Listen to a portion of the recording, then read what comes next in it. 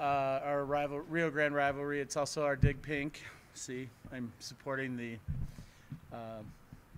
cause today. We've got a lot planned for tonight. It's besides the rivalry. There's a number of things going on at the game. There's raffles and drawings, and I believe they're giving away 2 Southwest airline tickets anywhere in the U.S., an iPad for you gamers, and Xbox Connect, I think. Bunch of things going on, so lots of reasons for our students to come out and try and get something fun to take home. But we do our pink game is done for the University of New Mexico Cancer Hospitals, and annually we've been able to raise about $5,000 on this night to donate over there. And Jordy Hadfield spearheads that, and she does a great job with it. New Mexico State, they're a really good team that struggled lately. They are led by Meredith Hayes, outstanding sophomore outside hitter. It'll kind of be a battle of the sophomores tonight. We're led by Chantel Riddle, and both players really play huge roles for their teams, so it's going to be the 2 sophomores going at it tonight. They're a little different look. They play what's called a 6-2 offense. They run 2 setters, have 3 hitters in the front row all the time. Like I said, on paper and when I watch them on film, they look like a really good team. They've struggled lately and are having one of their, I would say, more down years in their conference this year as compared to most recently. But they're still, I think, 14-7 or 14-8, and you know, volleyball in New Mexico has gotten good, and we're at a place where both schools are good. Our high school volleyball has improved immensely. Players from here are being recruited all over the country, and it makes all of it great. And we have a great rivalry with State. I'm very good friends with Mike. It's a nice rivalry. We play each other a number of times in the spring as well, and it just all helps make everything better. And so I'm excited about our match tonight, and also what's happening with New Mexico volleyball right now. Thursday, you know, I really want to focus more on our conference race because, as Frank said, it's kind of crazy right now, and we get back on it Thursday, and that's our focus because that's what's going to get us to postseason. And we have UNLV on Thursday. They're a half game or a game ahead of us. The first time we played them was in the middle of Michaela Lovato's virus and all our injuries, and we're hoping we'll be a little healthier this time and put together a little better match with them. Close games last time, but we just didn't feel like we played well.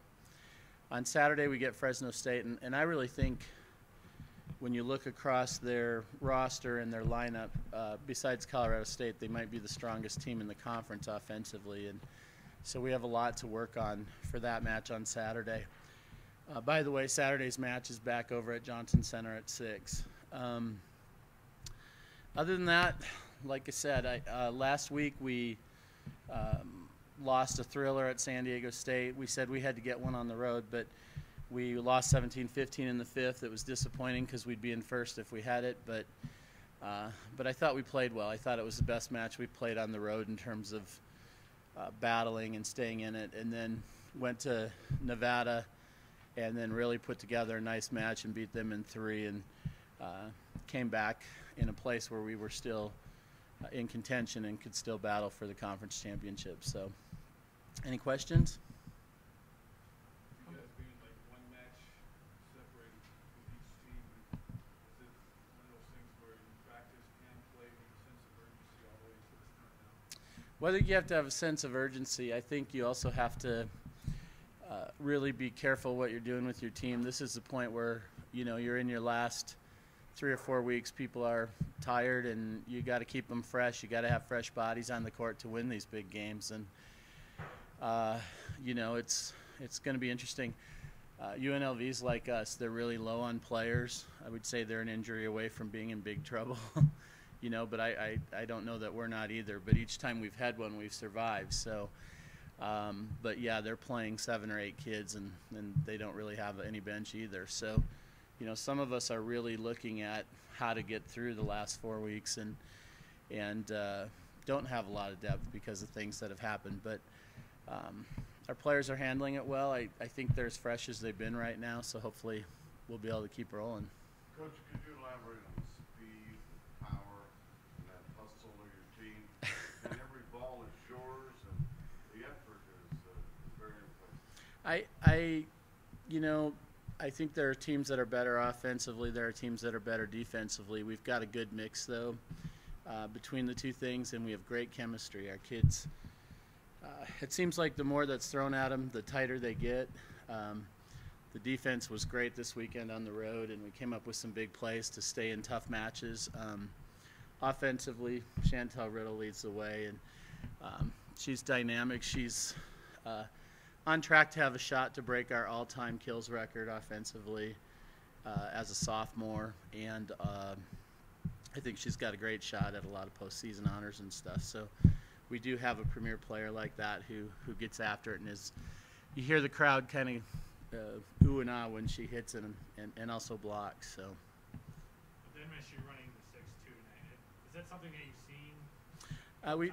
Yeah, we've seen it twice before. It presents just a problem in that you've got 3 attackers all the time, and so your blockers have to be a little more focused, a little more on task. But if we can serve well, we can kind of you know, take them out of that and force the ball to go to certain areas, and that's what we're shooting for tonight. Anyone else? Thank you. Have a good week.